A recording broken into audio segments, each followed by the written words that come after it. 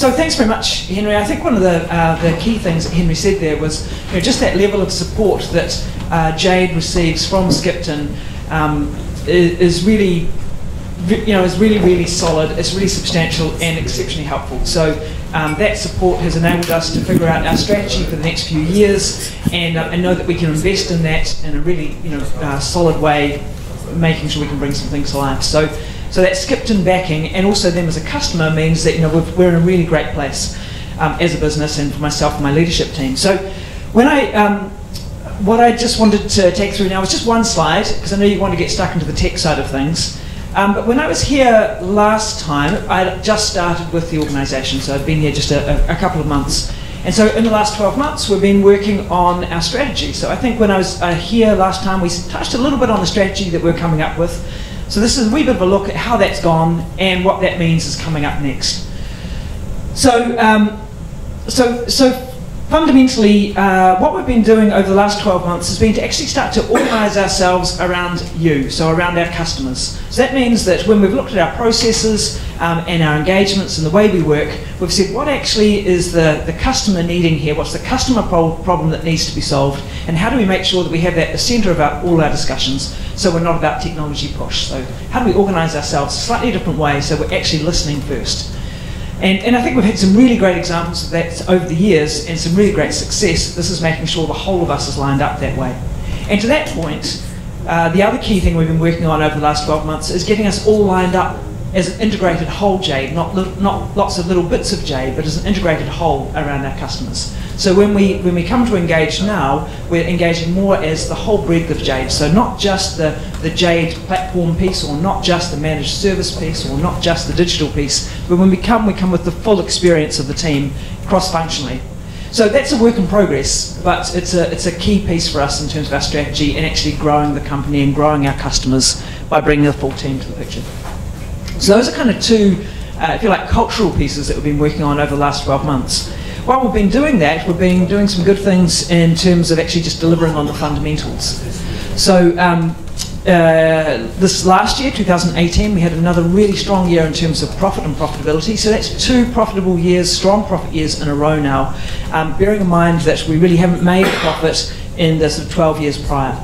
So big change with the reorganisation and the splitting out of logistics from Jade Software. We've been able to put a really strong focus on Jade Software, Jade Plant, and that's enabled us to really bring in some good profits to help reinvest in the future. So 2 strong years of profit, and actually for the first time now, I think just about ever, we're able to give a dividend to Skipton. So that's really nice to be able to give back to our shareholders who've been so supportive over the years. So that's a big deal for us. Alongside that, we've also, as I mentioned, started to think about ourselves as a whole Jade. So going right from the Jade core product, the language, the plant, all the way through to the very sort of other end of things for us, if you like, which is in the machine learning, the data science, the data insights piece, and everything in between. So enterprise applications, digital transformation, managed services, AI, the whole sort of end-to-end piece. So we're starting to think of ourselves as a whole offering in that way. And because of that, we're starting to bring new solutions to our customers as well. So we've got some really nice examples that have occurred over the last 12 months where a traditional Jade user, and I'm thinking of one in particular in the UK, we've started to work with them. We've been working with them for a long time in terms of skins and then enterprise applications. In the last 12 months, we've started to bring digital transformation to them as well. And with that, we've brought on board AI and also the machine learning, data science side of things as well. So data insights, bringing that into it. So that starts to bring the whole of our offering together, if you like, in kind of a circle. And I'll come back to that in a moment. So that's in terms of the tactical side of things, how we've been doing in the last 12 months. So a really strong base. So in terms of where are we going? Have we got the guts to keep going for years and years? Yes, we have. We've got a really good strategy and some really great funding and deliverables. And then the last part of that is that, so we're making money, so what are we doing with that? Well, we're investing in a number of really key areas. First, we've invested in the last 12 months in product and technology teams and strategies. And I think the interesting piece there, 2 interesting pieces. One is you're going to hear from Ashley later on today talking about the product roadmap. So we're bringing some really strong thinking and experience around product roadmaps to help support what John's done in the past, and really make sure we've got, we're really listening and building a strong pathway for all of you with your businesses. That's one. Two, we've created for the first time in many years a technology strategy. And this actually helps us as a whole business understand where we're going and what are the new technologies in the future that we're bringing into the business and bringing to our customers and sort of connecting the dots with to help solve problems. So that's, we'll talk probably more about that in the future, and anyone who wants to maybe touch base on that over the coming months or so, just sing out to myself or John or any of the team, and we can talk a wee bit more about that. But it's a really strong pathway for our customers and for us. And then the other key area we've been investing in is around skills and partners. And that's particularly in the area of our digital employee, or if you like, chatbots and AI, and also in data science, or more specifically, data insights. So in both of those areas, we've had a strong capability anyway, but we've really been building that out and investing in it in the last 12 months, and we've got strong plans for that going forward.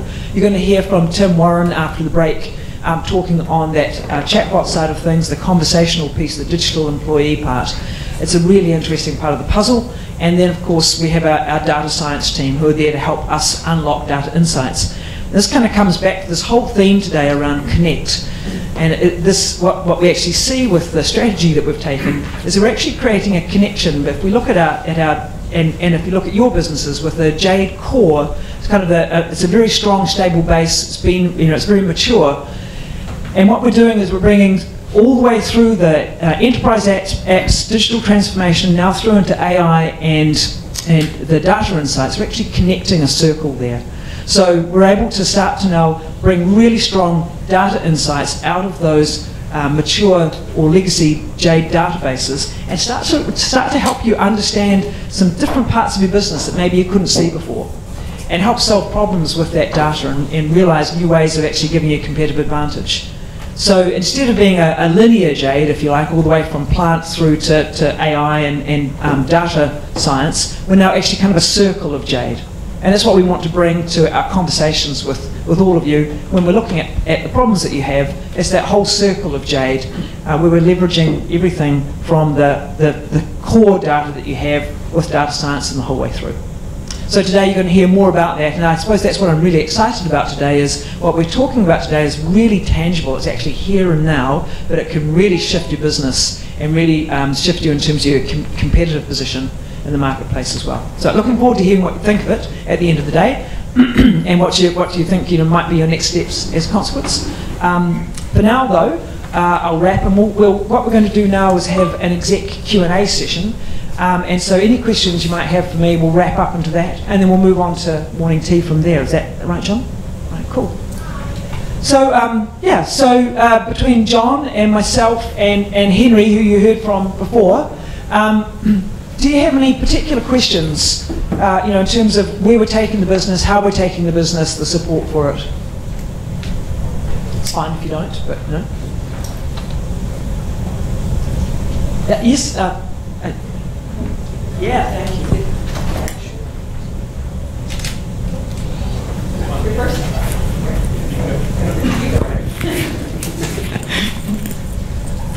All right, so yeah, that works. That's good.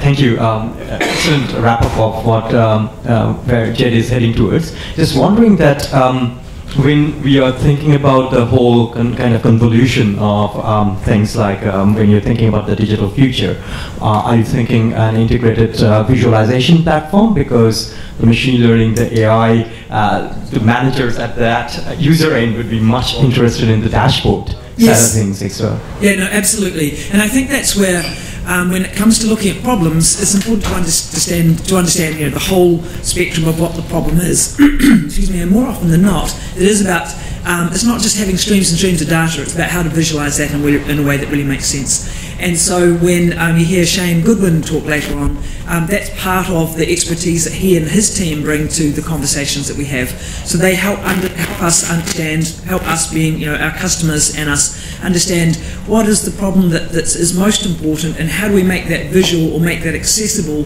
to the key people in the organisation who need to see it or understand it, or in fact to make it visible and accessible to your customers or consumers in some way, because that's often actually where you want that visualisation to be. So yeah, absolutely, visualisation is really key. Yeah. Hi, so my question is actually for Henry. you mentioned earlier open banking in the UK, which is a compliance thing. In New Zealand, we've got Payments New Zealand with, apparently they've got 6 initiatives, one of which is open banking, and they've been looking at the European, the UK, US, so on, Australia. Once that happens, and it's just a matter of time, is there any sort of suggestions you've got around having a core sort of legacy system in Jade, and then opening that up for compliance for things like open banking? Any sort of insights from your? Yeah, and I think open banking is pretty much a year old, probably about 4 or 5 weeks ago. I think if you said, has it revolutionised the UK and banking, you'd go, absolutely not. Partly because, as you articulate, it's been very much treated at the moment as a kind of compliance initiative. They have to produce some, the big 9, as they're known, the CMA 9, have to produce some information, and it's a bit like that at the moment, rather than kind of revolutionising the user experience and the market. That's not to say that people are starting to do that. So, I have my banking app in my pocket. I could get my banking data from NatWest iBank with, I could get my savings data from X, Y, Z, and everything like that. So you are starting to see single views, if you see what I mean, of all your customer data, whoever's database it is held within. Trust is the word that is most often used. So, the capabilities are all there to do that. User take-up is probably painfully slow. And mostly it's kind of what is really in it for the consumer at that point. What is that kind of service USP, service proposition to it? And the answer is nothing really. It's not that, it's not being intelligent in any way, it's not moving your money around in any way or anything like that. So we do think it will take off. Probably with quite a lot of these things, it's usually a slower adoption, but then moves pretty quickly once it starts to get adoption. But we don't see that in the near future at the moment.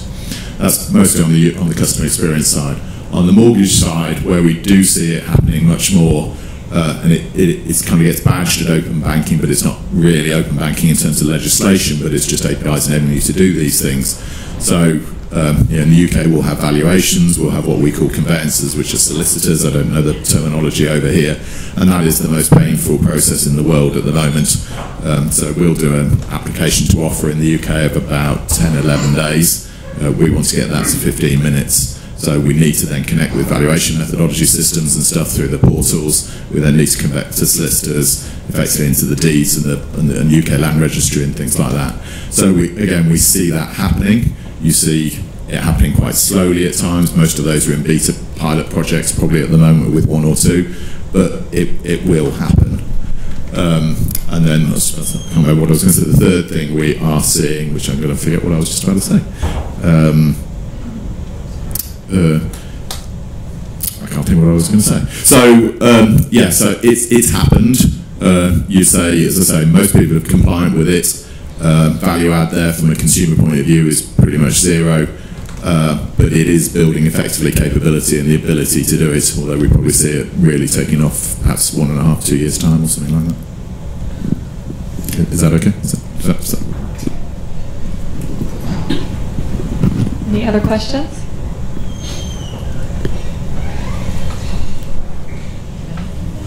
John has a question.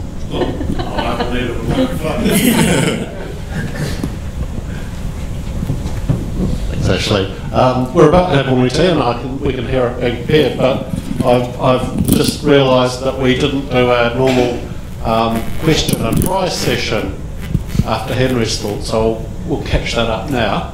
And so, for those of you that have been here before, will remember that the drill is that I kind of ask you a question related to Henry's talk, and because you were all paying attention, most of you will know the answer. The first one to get their hand up and I pick and has the correct answer will win one of our amazing Connect-themed prizes. And the prizes will progress through the day, and at the end of the day there's a special prize, which John won last year. Now the first question I'm going to go with from Henry's presentation, so I'm afraid I'm going to exclude the NWI guys from answering, just because. Right, so from Henry's presentation, in that he mentioned a certain number of transactions per day that the core system handles. Callum? Over 1 million. Great.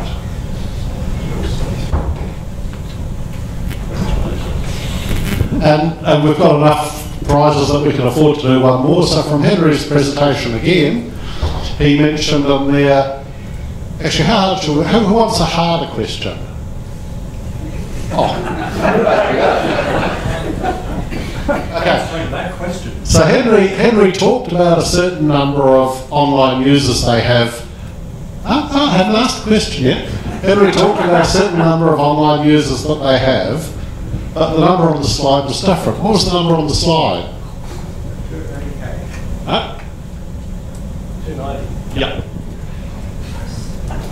We probably put a few more on yesterday. And now I'll just do one more, and this one's actually from Charlotte. And I'm going to exclude all of the Jade team from answering this question. In Charlotte's bio, she mentioned a particular vehicle that she's very...